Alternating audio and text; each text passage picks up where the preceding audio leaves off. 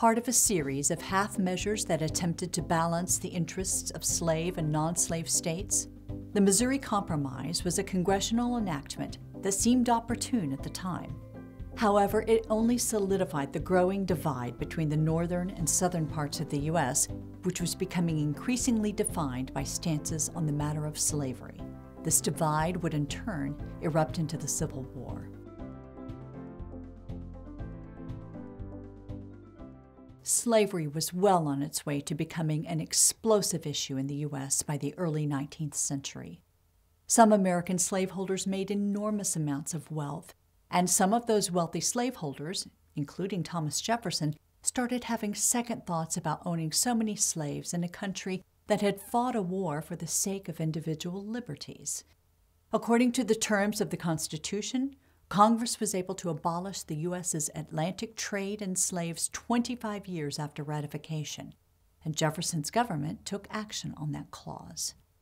In 1807, Congress passed and President Jefferson signed into law an act that banned the importation of slaves into the U.S.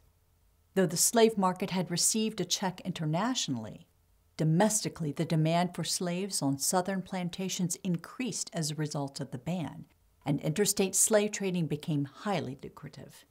This development, along with a process of slavery abolition in northern states that had begun shortly after the American Revolution, and the banning of slavery in the territory that comprised Ohio, Indiana, Michigan, and Illinois, meant that by the early 1800s, American slaveholding states were mainly in the southern part of the country. Importantly, passage of the Northwest Ordinance had shown that the federal government had the authority to regulate slavery in U.S. territory.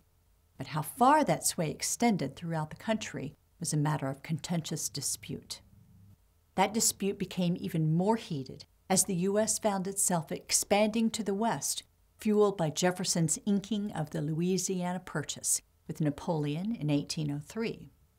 The dilemma as to where, if anywhere, to permit slavery in new territories being admitted as states was the dilemma that the Missouri Compromise would eventually seek to solve.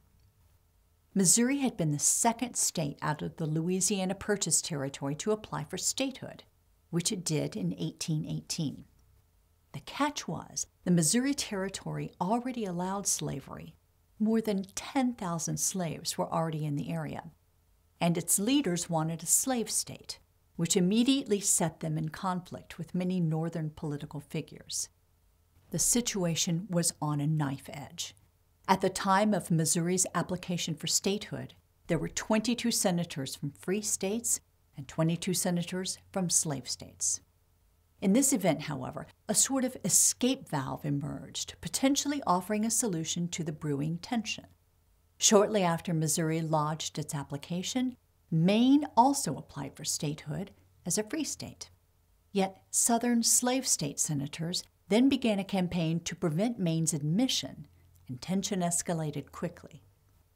From the anti-slavery side, too, politicians were making moves, among them New York Congressman James Talmadge, Jr., who tried to insert an amendment into Missouri's statehood bill that would institute a general ban on slavery within Missouri and emancipate the children of slaves there at age 25. A speech Talmadge gave in February 1819 in defense of his amendment received international attention, even being translated into German. But although it passed the House, the Senate rejected it, additionally voting to allow slavery unhindered in Missouri. The temptation of ambiguously allowing Missouri to enter as a slave state and Maine as a free state was too strong to resist. After Congress reconvened in the latter part of 1819, the Missouri Compromise began to take shape.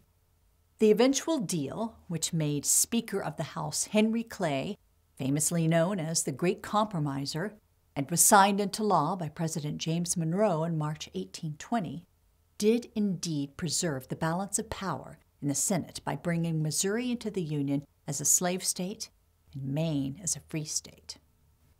In addition, the Missouri Compromise laid down a rule that banned slavery in new U.S. territories north of the line of latitude at 36 degrees, 30 minutes, with Missouri, of course, as an exception since it was north of that line. The rest of the territory of the Louisiana Purchase effectively became free territory, thanks to this compromise. Slaveholders could set their sights on plenty of territory south of the compromise line of latitude.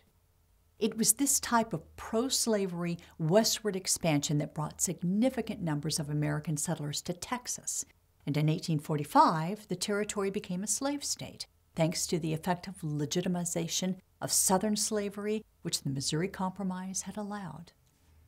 Though the Compromise had enhanced the precedent set by the Northwest Ordinance in clarifying the federal government's power to regulate slavery in new states, the slaveholding interests, who arguably had the most to lose from an expansion of that power, frequently questioned its legality.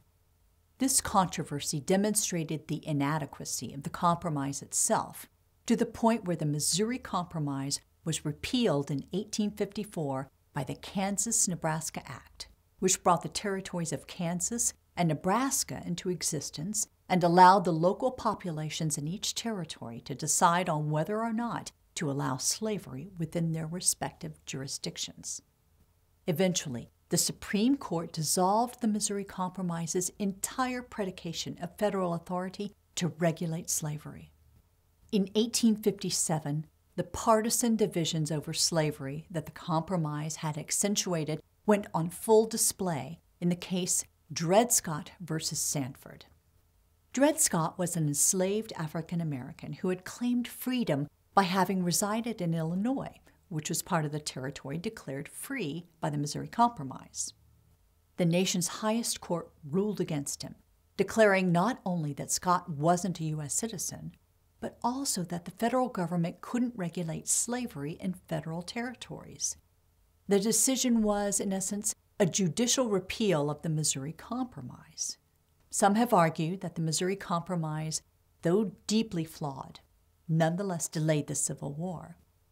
Though that may be true, it is also believed that a federal law that allowed for free and slave states alike to increase territory and thereby strengthen their rivalry with each other inevitably meant that each side of the slavery dispute gained more and more resources with which they could contemplate and eventually wage war.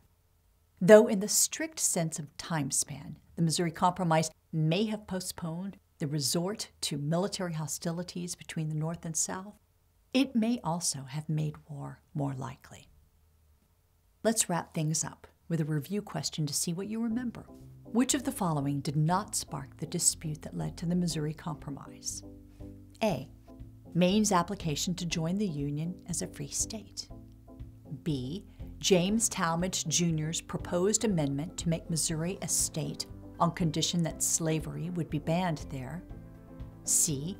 The fact that by 1818, slavery was already being utilized in Missouri. D. The division of the U.S. Senate into 22 senators from free states and 24 senators from slaveholding states. The correct answer is D. Thanks for watching, and happy studying.